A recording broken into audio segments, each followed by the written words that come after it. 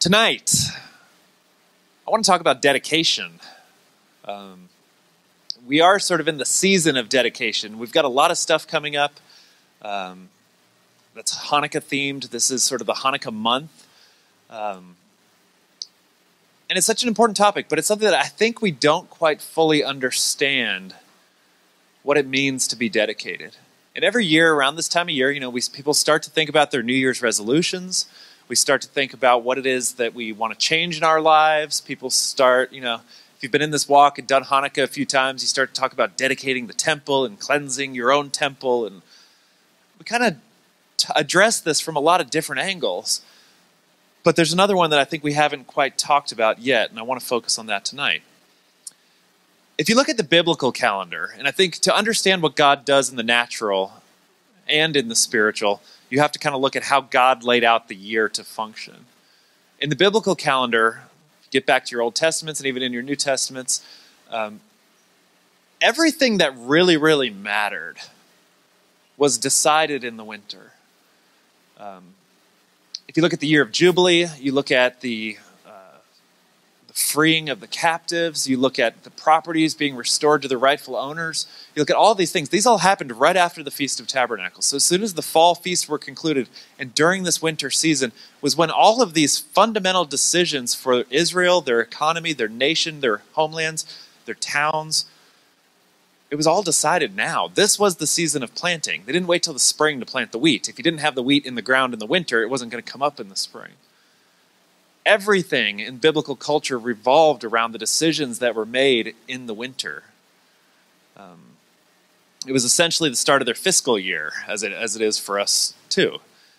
It was very important to take stock of what your life was like during the winter.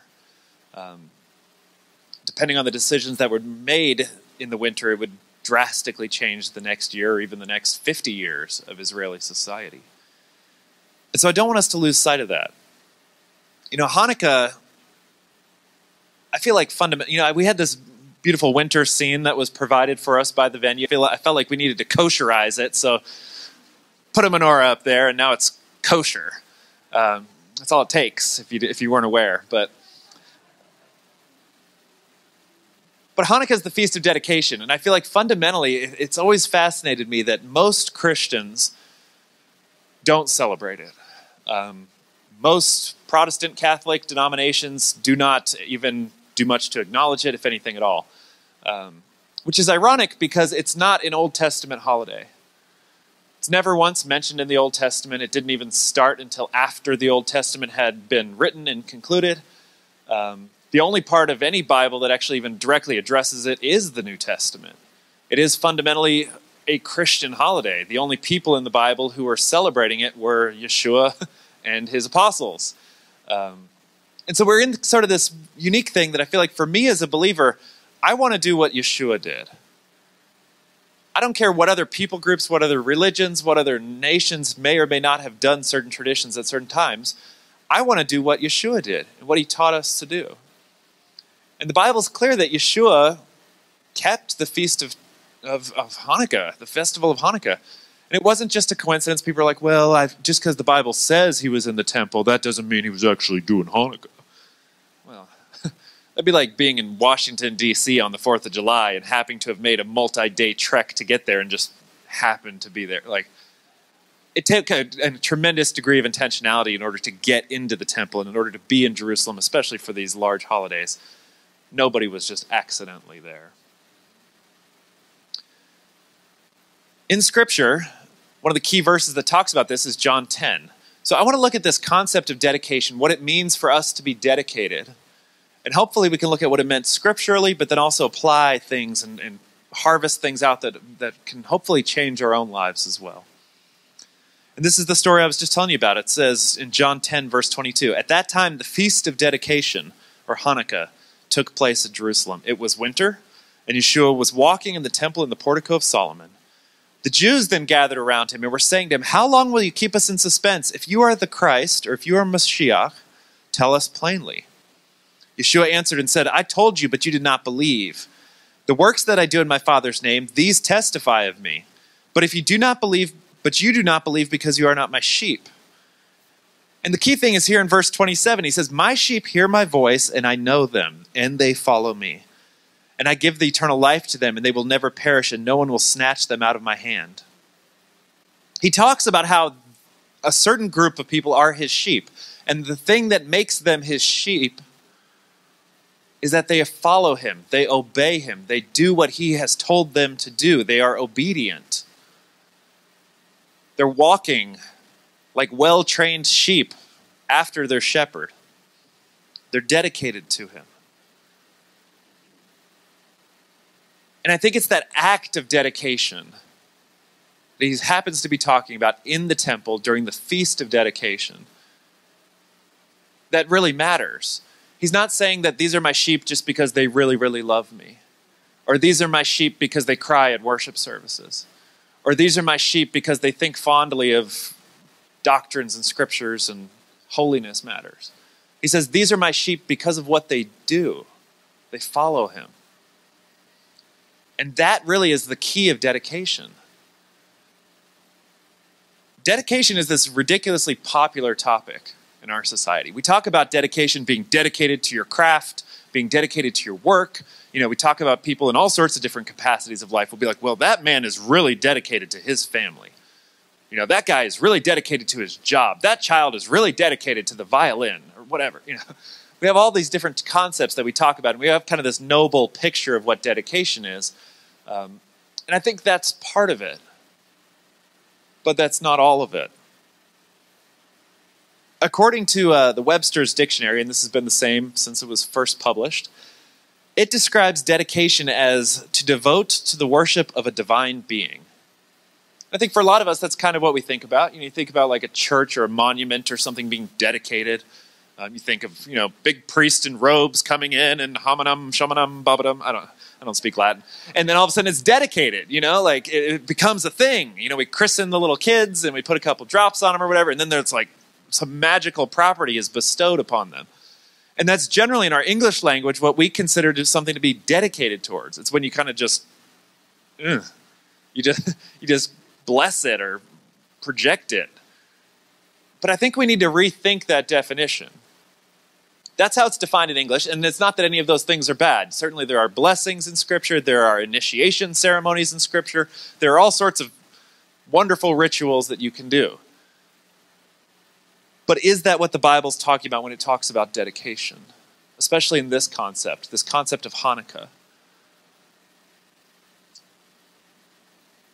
Beyond that, and I think we have to understand it because the question we need to be asking ourselves at all times is, what are we dedicated to? To whom, to what, for what purpose do we have dedication in our lives? And that's a big question. What are the things that you are dedicated to? But do you even know what that means? Do we even know what it means? Do we know what it could also mean? The root word where we get Hanukkah is the word Chanak. Say it, Chanak, Chanach. The more cha you put into it, the more pretend Israeli you can pretend to be. Chanach, Chanak. It's essentially this word that it's a unique word. It's only used 5 times in the Bible. Which when you think in the Bible about all the times things are blessed and consecrated and devoted, and this word, where we get Hanukkah, is only mentioned 5 times in the entire Old Testament. It doesn't necessarily mean just to like slap some holy water on something.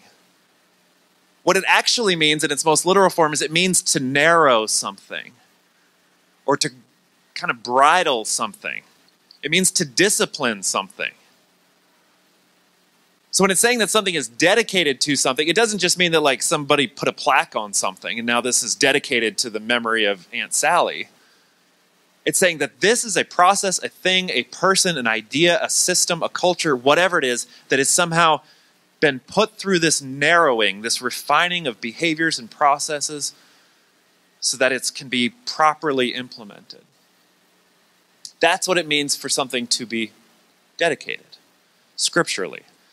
And the funny thing, it's a kind of a visual picture of it. Hebrew is a very visual, physical language. The word chanak actually comes from a root word in Hebrew that's actually the word for the roof of your mouth, your palate, or your gums. And they liken it to, and they say, well, what does that have to do with being guided and trained? That's how you steer a horse. You put a bridle and a bit in their mouth, and it's by moving the mouth that you can actually train something. It's how you train a newborn baby. The way you get a newborn baby to eat, touch the roof of its mouth. And that's how you train it in its most fundamental capacity. And it has this message and this implication that there's this fundamental training component. This raising from infancy to something useful. That is what it means to be dedicated. So what it is not also matters. If being dedicated, if being chanakt means to be trained, to be bridled, to be constrained and narrowed in a particular direction, it means it's not just a mental exercise. It means it's not just a ceremony. It's not just like this moment of positive thinking. And I feel like so often in our lives here in America, we have such a Greco-Roman influence in our culture that we think, the highest possible human achievement is just some sort of mental ascent. That like if we can just think enough positive thoughts and have enough good vibes and great feelings that somehow we will ascend to some sort of plane of holiness. And then we will have a great relationship with the Lord. And then there will be peace on earth. The Bible is much more tactile than that. It's focused on behaviors and experiences. And yes, your heart, body, mind, soul, all of these things have to come together. But it's not just this mental assent. Being dedicated to something doesn't just mean passion. It doesn't just mean desire. It doesn't just mean I really, really like my job. It means that I'm trained, that I'm constrained, that I am equipped in that direction. Biblically, this concept of dedication, when we talk about the Feast of Dedication, when we talk about Hanukkah and the temple being dedicated, we have to understand that it is talking about an action. It is talking about the verb of training something for an intended purpose. So when we look at our own lives and we say, am I dedicated to my wife, to my children, to my job, to my country, on whatever levels you may feel like you need to be dedicated to something. The question is not like how emotionally engaged are you, though that helps, absolutely. The question is, what actions are you taking that give evidence to that? What steps in your training and in your development, in your process, are you walking through intentionally to achieve that outcome? And it's a fundamental difference. As I mentioned, it's only mentioned this word, this concept, is only mentioned 5 times in the whole Bible. The first place it's mentioned is actually in Deuteronomy 20, so it doesn't even get into the Torah until we're in the 5th book of the Bible. If you have your Bibles, let's go there. So this is describing sort of civil law. It's describing how the government and the military of Israel is going to work. And that's the first place that we find this message of what it could mean to be dedicated. There's this concept of the law of first use that oftentimes people talk about in the Bible, where it's this general principle that maybe you should let the words and the concepts and the people in the Bible be defined by how they're first mentioned in the Bible, rather than reading the book from the back to the front. So in Deuteronomy 20, this is the first case.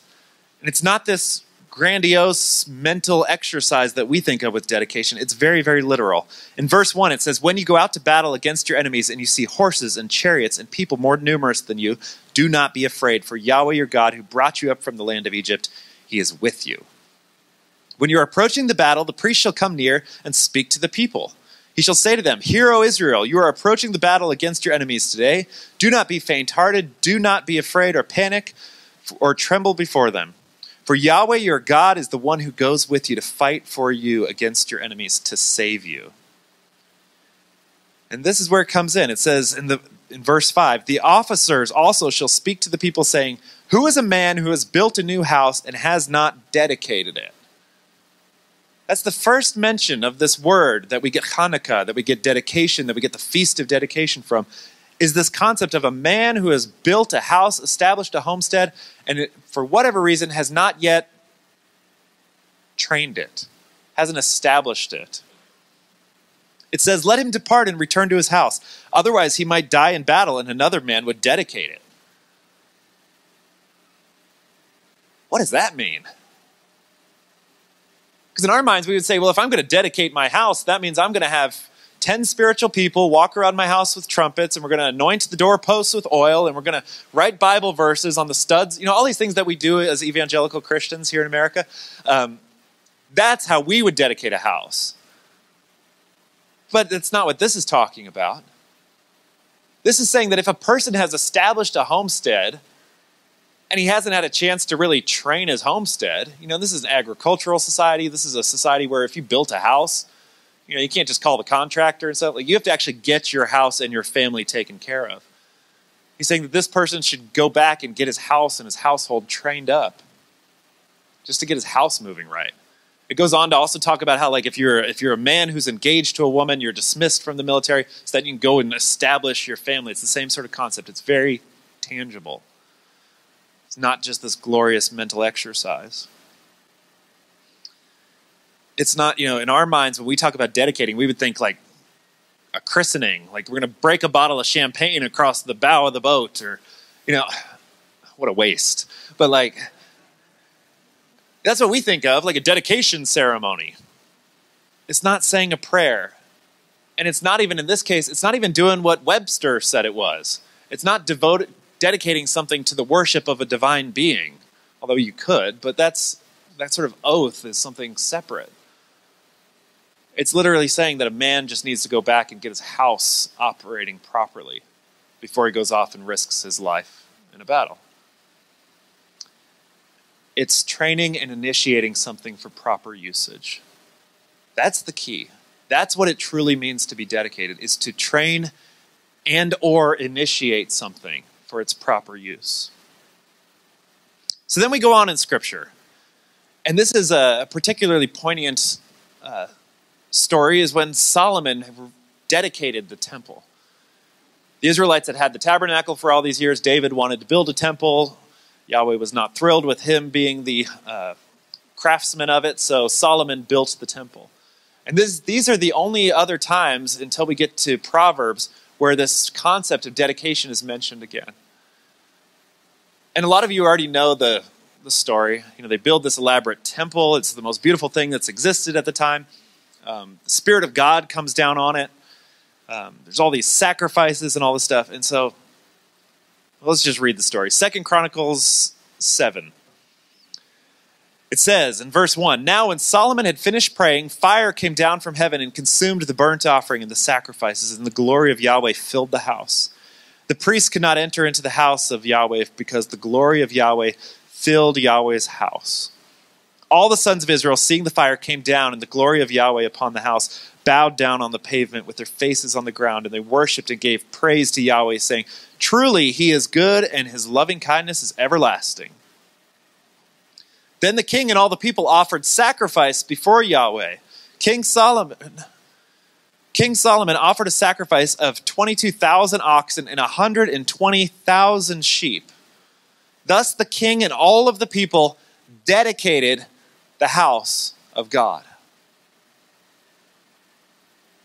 So in doing all of these things, this is the time where Solomon and all the people, it says they all did it together.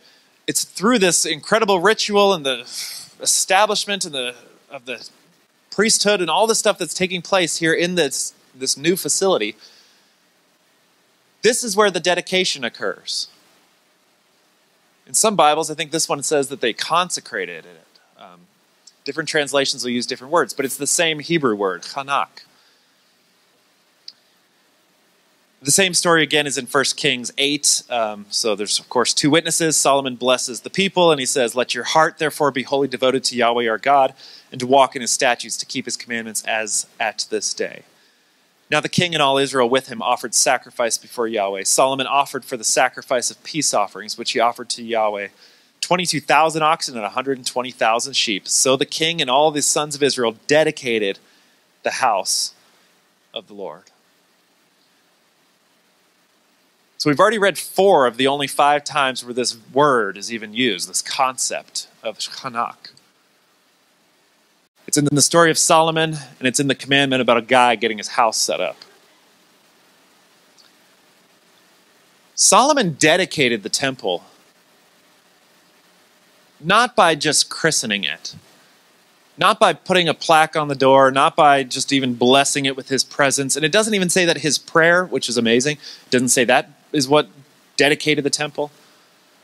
He's saying that this level of dedication, this training, which is probably a more accurate word, it says Solomon trained the temple.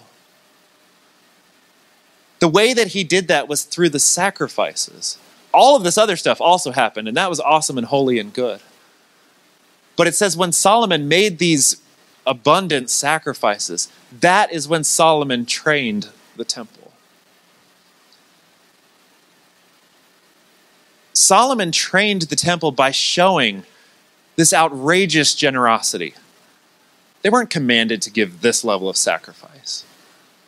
But Solomon showed the people, he showed Israel, he showed the priests, he showed everyone what this temple was capable of.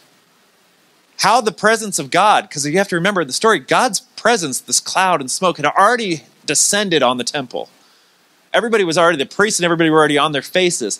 Then they give this incredible sacrifice. And Solomon is training the people that when you're in the presence of God, this is how you respond. That's what it meant to dedicate the temple. It was by walking them through the training so that they would know how to be generous, that they would know how to worship, that they would know how to respond to the presence of God in their lives. He didn't just christen it. It wasn't just that Solomon said a prayer and then the temple was dedicated, established, whatever you want to call it. He actually went through the work, the acts of obedience, the acts of righteousness, the acts of worship, and that is how he trained the temple.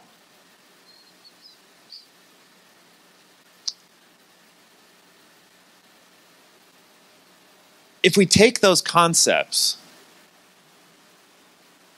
whether it's a man setting up a house or Solomon sacrificing an insane amount of animals for the glory of God, if we take that same concept, it becomes so clear what it actually means to dedicate something.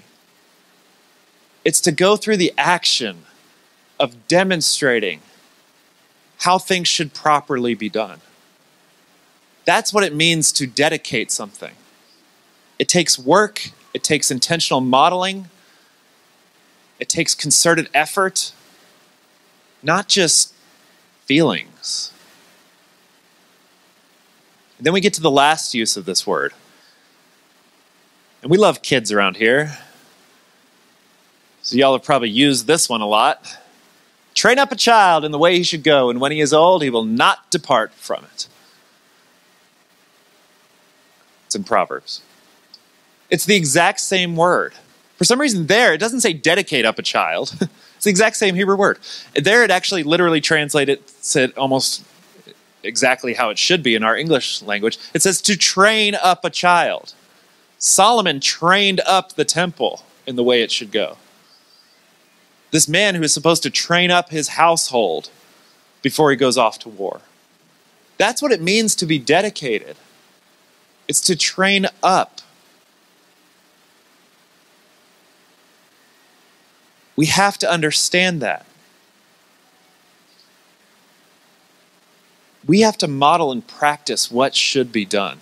When we're training up our children, when we're training up, maybe not your biological children, maybe they're spiritual children. We're all supposed to be training up spiritual children in the faith. We have to be modeling the correct way of living righteously. We have to be striving to teach and to train and to edify and encourage and build up our cultures, our congregations, our communities, our families, everything that you're a part of. It's a very serious business, and yes, it is exhausting. It's going to take a ton of work. That's what it means to be dedicated. It's you put in the work. But there's this interesting, so this word, Hanukkah, is a tricky one. Because there's a homonym, or a homophone, if you want to get technical, for the exact same Hebrew word. Has the exact same sound. It's Hanukkah. Has a slightly different letter on the end, but it's pronounced the same, essentially. And it actually means to strangle something, to choke it to death. And so there's this interesting thing where we are told to train up our children. We are told, and we're given the example of training up the temple, training up the people of Israel to worship God. We're given all of these examples in the Bible, but there is this utterly fine detail that separates training between choking. And a lot of y'all have probably experienced that in life. And a lot of times it is those tiny little details, misapplied, that can make all the difference in your marriage, in your work, in your parenting, between whether you are effectively training and dedicating up your children towards the things that are appropriate and respectful and useful and good and holy and righteous, or whether you're choking them. So that's something we have to think about too. Because as much as we have this potential to train, and we should, the details matter. How you do it matters.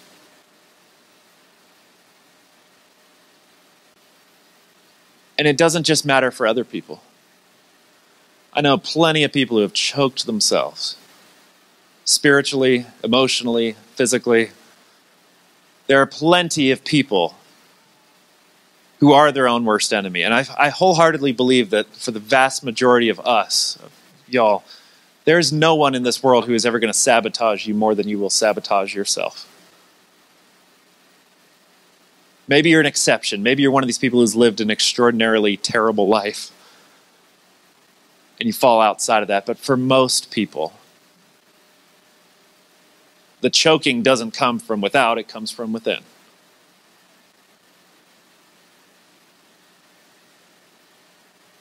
The point being that we can't be casual about the training. We have to get it right. And I say this in the concept of yes, your family, absolutely. In your marriage, absolutely. In your workplace, when you're training an employee on every level, the details matter.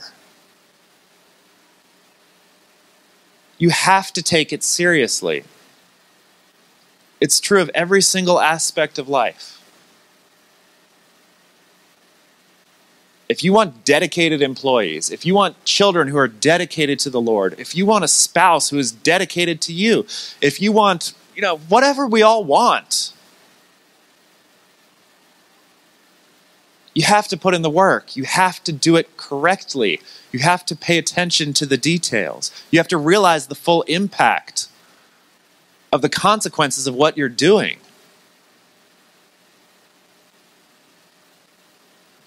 We have to consider the training. And that's what I hope for this season as we get ready for Hanukkah. That we'll all do is that we'll consider the training. I think every single one of us is in training. We do it every single day of our lives. And there's a lot of great books and things you can read about habit formation and how people can change their behaviors and live a more productive life. All of that is training. The decisions you're going to make to come here, that's training for yourself, for your children, and for others. The decisions you're going to make the moment you walk out the doors, you're training something, and you're definitely training someone. You're training yourself, if nothing else. Everyone is watching you, even if you don't think they are. We live in a society, as the kids say. Everything is interconnected. But we're supposed to. The scriptural precedent, we're supposed to be training up one another. We're supposed to be training our children. But we're also supposed to be being trained. And I think that's the part that's probably the harder bit. It's easy for me to sit here and tell you how you should live your life. We all have opinions about that. Nobody ever takes our advice, but we all have opinions on that. It's a lot harder for us to train ourselves. I can look at someone with terrible habits and point out every single one of them if they wanted me to. You all could. It's a heck of a lot harder to notice the bad habits and the ways that you've been mistrained in your own life. And so I want you to take this season that we're about to go through. This isn't just Hanukkah. It's not just the Festival of Lights. This is the holiday of training. This is when we celebrate the fact that God trained his temple, that God brought his people into salvation, into redemption, into deliverance, so that they could be trained.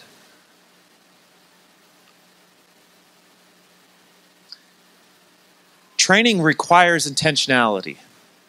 You have to have a goal, you got to have a plan, and you have to put in the behaviors to make it happen. If you're missing any one of those three things, you're not training. And this is true whether you want to train your six-pack or train your dog or train your employees. You have to have a goal, you have to have a plan, and you have to put in the physical, personal behaviors to make it happen. Being emotionally dedicated to something isn't going to get it done in and of itself. So examples of this is like if I want to train my children to be generous, what am I doing to actually give them opportunities to be generous? You know, there's things that you can start to think about. If I considered every moment of my life with my kids as a moment where I should be teaching them to behave righteously, but also to be generous to others, then maybe as a parent it means that like I keep a case of water in the car. I keep a pack of granola bars in the car so that way when the homeless man is on the side of the road, the kid can actually roll the window down and hand it to them. Not me. I mean, sure, it's great if your kids can see you doing the right thing too, but let the kids do it.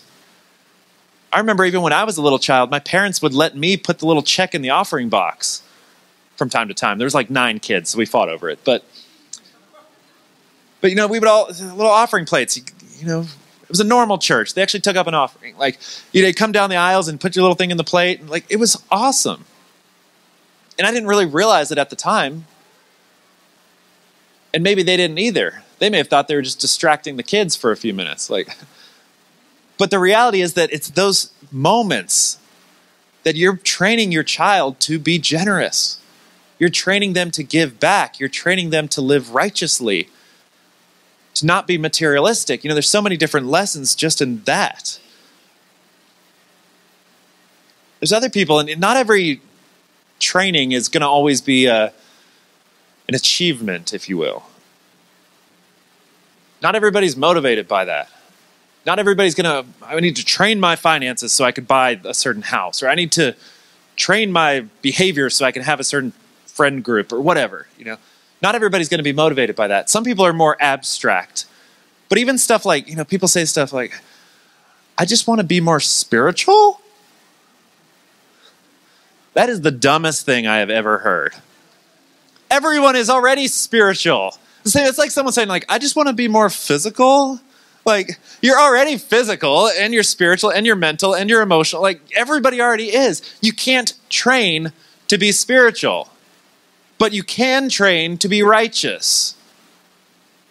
Righteousness are those behaviors that come out of having a connection to God, perhaps from being spiritual, but it has to be something that you can plan, something that has a clear goal, and something that you can assign behaviors to. Because Solomon literally sacrificed animals. We're supposed to actually put in the behaviors and the work and the time to train up our kids.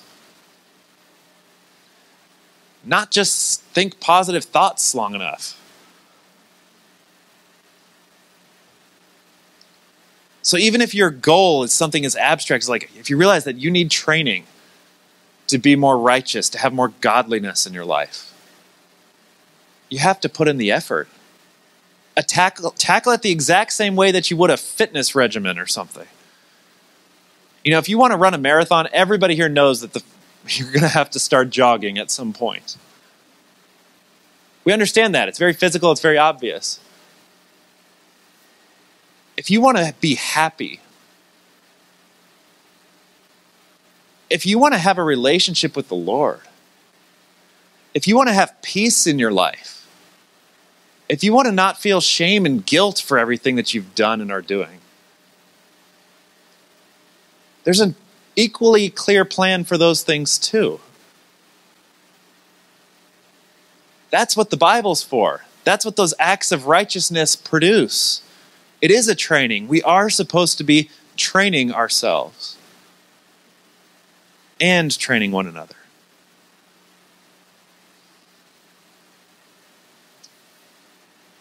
And I guess I'll close with this thought. It's just, if you're not actively training yourself, your family, your coworkers, your community, your church, if you're not actively involved in that training, you're not living a dedicated life.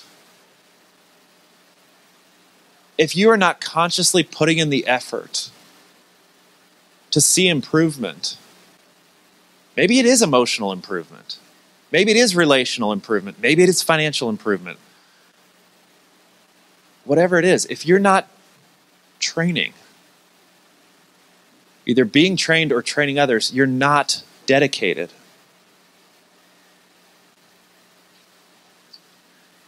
We have to consider that all of our behavior is our training.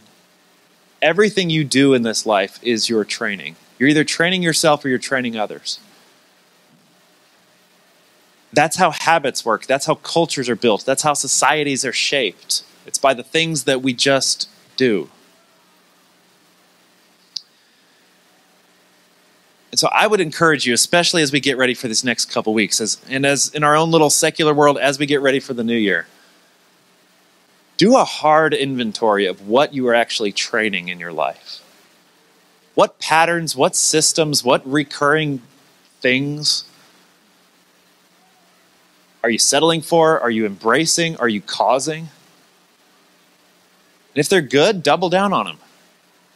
If they're bad, if they're causing you pain or just distraction or anything else, implement a training program. Work through your stuff. You are worth it. God loves you. He wants you to be righteous. He wants you to have peace. But we have to do the work. We have to be trained. So embrace the training. Thank you all for being here. It's great to be with you.